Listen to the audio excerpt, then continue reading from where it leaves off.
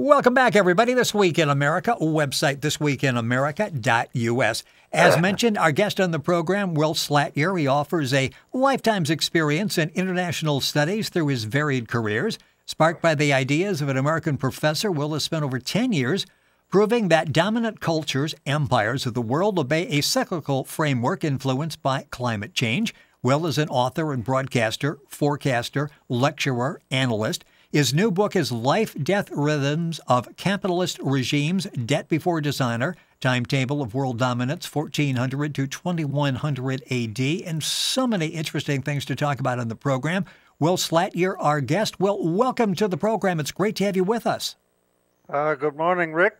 Good to be here. It is fantastic to have you. Will is coming to us from Australia. And I mentioned author, broadcaster, forecaster, lecturer, analyst. I mentioned in the beginning that a lot of these ideas were sparked by an American professor. Let's talk a little bit about exactly what spark he lit in you and why you followed this course, because you've been very successful as a forecaster. Where did this all come from? Well, I became a technical analyst when I joined a Japanese wool buying firm. And I started, that was back in the 60s, and I discovered different techniques, and one of the techniques that I used was cycles. I used to use cycles, which is basically psychological cycles, I suppose, and that enabled me to pick the major tops, major bottoms of different markets. And I then discovered different other cycles, but the longest one that I found was around about a 200-year cycle, proposed by a professor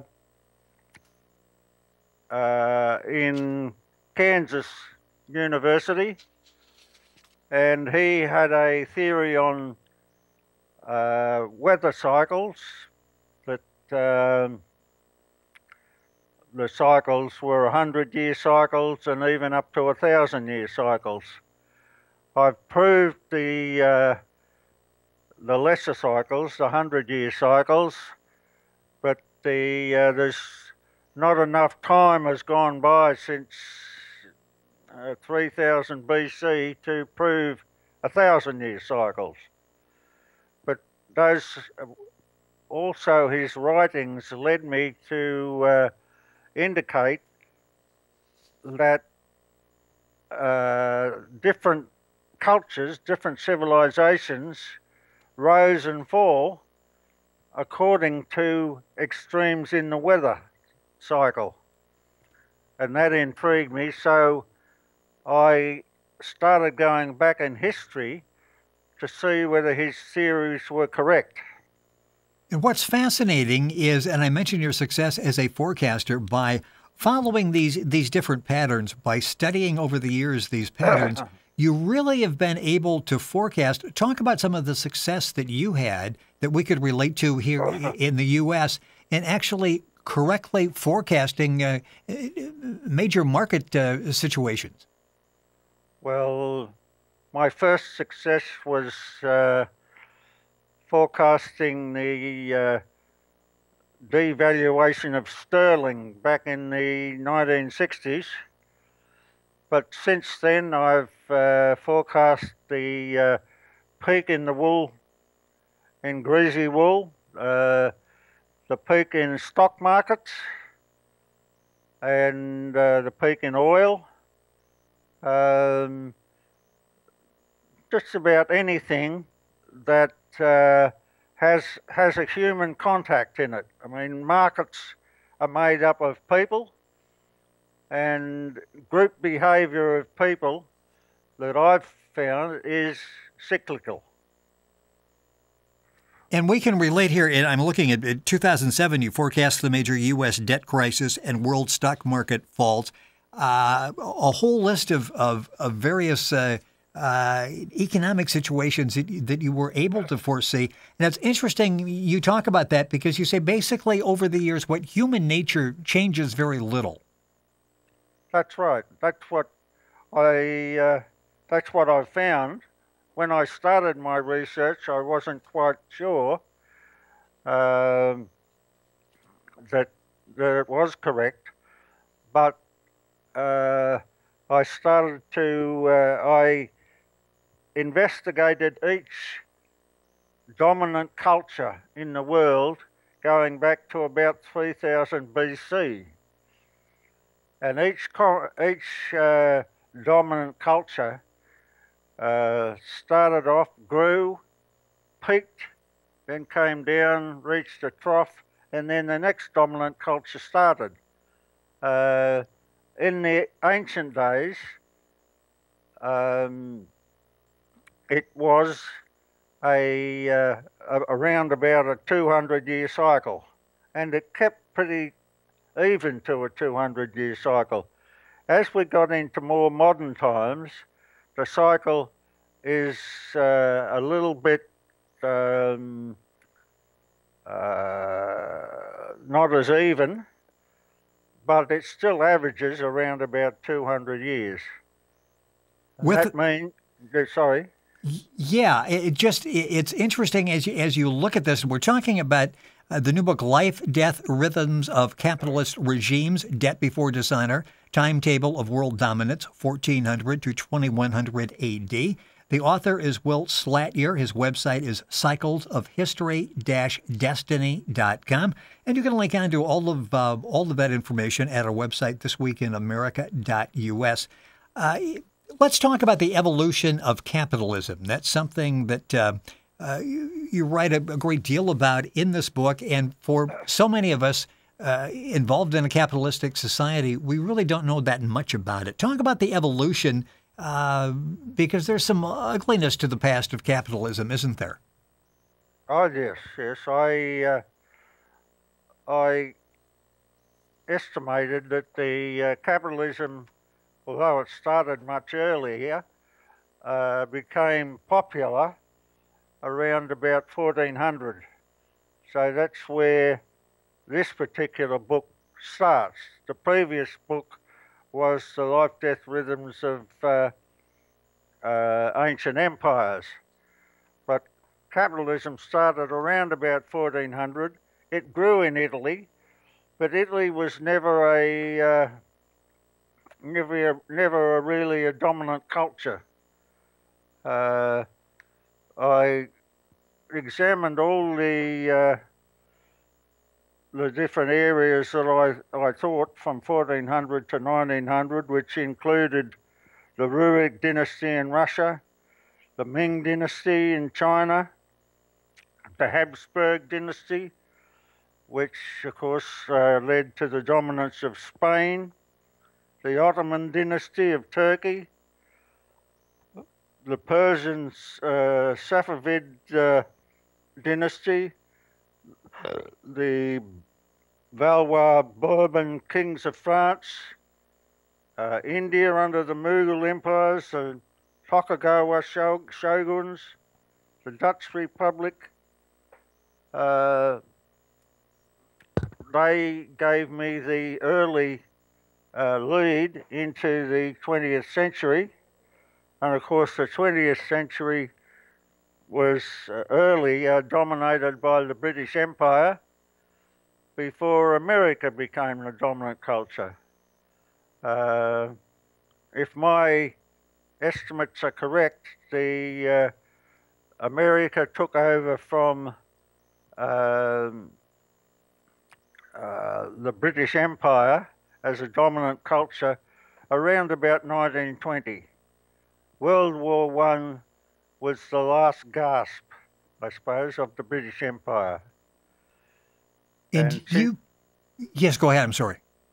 Sorry, since then, the United States of America has been the dominant culture, and the conclusion, the thing about cycles is once you recognize a cycle as a pattern, you can then forecast in the future what will happen with that particular cycle and maybe future cycles. And the current cycle that I can see has already peaked. If I'm correct, the American culture peaked around about 1975 and now is in decline. And if my forecasts are correct, the China should take over as the dominant culture in the world between 2020 and 2028. So that's not too far in the future. No, the early end of that is just several years away, and you say that's not necessarily disastrous. No, I mean, look at the British Empire, for instance. It faded as a culture, but England is still bumbling along as a country. Still quite dominant in a number of fields, and particularly, I mean, its economy is very strong. And we'll see, actually, how good England is when they decide whether or not to stay in the European Union. Why is it, do you think, that the U.S. has faded? The dominance of the U.S. is fading, and you see in a matter of a few years being overtaken by China. Why the fade of the U.S.? Well, it's my theory that it's the politics has started to decline, and most or many dominant cultures in history have lost power because their own politics has made them weaker, I suppose. Sometimes, of course, one dominant power takes over from a dominant power due to war, but that's not always the case, in particular since 1400, since more modern times. It's not necessarily war that causes a change of dominance. It's the decline in the dominant power itself. And if I'm correct, the two areas where the US was dominant is in currency, in the US dollar, and in its politics. And I think both of them are fading at the moment. Is it reversible? If someone has this knowledge that, in studying historical trends, that we're on the downside, China is on the upswing, and at some point they're going to pass us, some point fairly soon, is this reversible? Well, I haven't found any history of any dominant culture that reversed their decline. I mean, yes, I think it's possibly reversible, but it means a change in the opinions of the people of that culture. And unfortunately, that doesn't change in a hurry. If I'm correct, the peak was back in 1975, and that was partly to do with the dollar at that stage. That was around about when President Nixon decoupled the US dollar from gold and allowed the future governments to just keep printing money. And there's been more money printed in the last 20 years than there has been in all history. So I suppose we're in a new paradigm at the moment, but I can't see it changing. In terms of politics, well, I've seen comments in American newspapers saying that the politics that you're going through at the moment is a bit strange. Yes, that's being very kind. Thank you. That, I think, strange probably sums it up fairly well. Will Slatyer, our guest on the program. Time going by way too quickly. That's spelled Latyer. His website is cyclesofhistory-destiny.com. He's written a number of books. The new book we're talking about, Life, Death, Rhythms of Capitalist Regimes, Debt Before Dishonor, Timetable of World Dominance, 1400 to 2100 AD. The book's, of course, available all across the world, and you'll get information by going to Will's website, and you can link on directly by our website, thisweekinamerica.us. Let's talk in the time remaining, and a couple of minutes left in the program, about climate cycles and the role that's played, because that's very significant as well, isn't it? Yes, yes. The theory is that as the climate warms, and as far as I'm concerned, I don't want to enter into the debate on climate change. As far as I'm concerned, we are warming. We're part of a warming, but I think we're part of a warming cycle. I don't necessarily think that all the warming that we're undergoing at the moment, and we will undergo in the future, is due to human cause. I don't believe that that climate change is caused by humans. There is a cycle, and that was examined at its strength by the party at Kansas University, and the data from that I've only just found is at the Market Technicians Association in America, in New York. I haven't examined the original data, but I accept what has been said.